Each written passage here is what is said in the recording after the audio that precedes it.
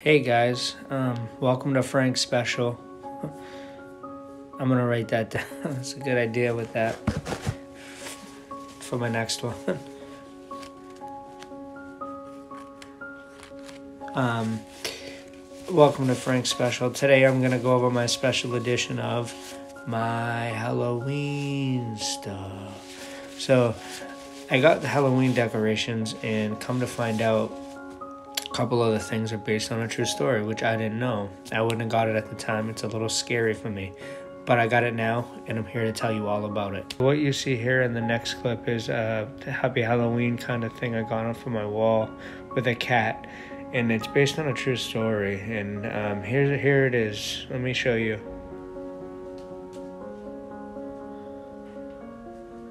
I'm not too sure what the storyline is, but I know the cat has something to do with it. Something. He just doesn't look all that right in there, which is weird. But I just know he has something weird going on with that.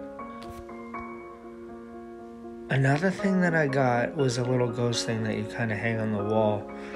And I'm not really sure the storyline behind this one either. But it's just something. I knew it was based on a true story when I got it. I knew it. I feel like if he could be saying something right now, he would probably be saying like, boo, boo, trying to chase me out of the house. I knew, though, once I got it, I knew that something was wrong with it. Last but not least, is a pumpkin that I got, and I just knew. I knew as soon as I got it, I knew that something was wrong with it, and it's based on something true. It's based on something true. I knew it. I brought it home, and something didn't feel right. I put it down, I looked at it, and I said, there's something going on with you. You are seriously based on a true story. When I picked it out and brought it home, I looked at it for, 5 hours.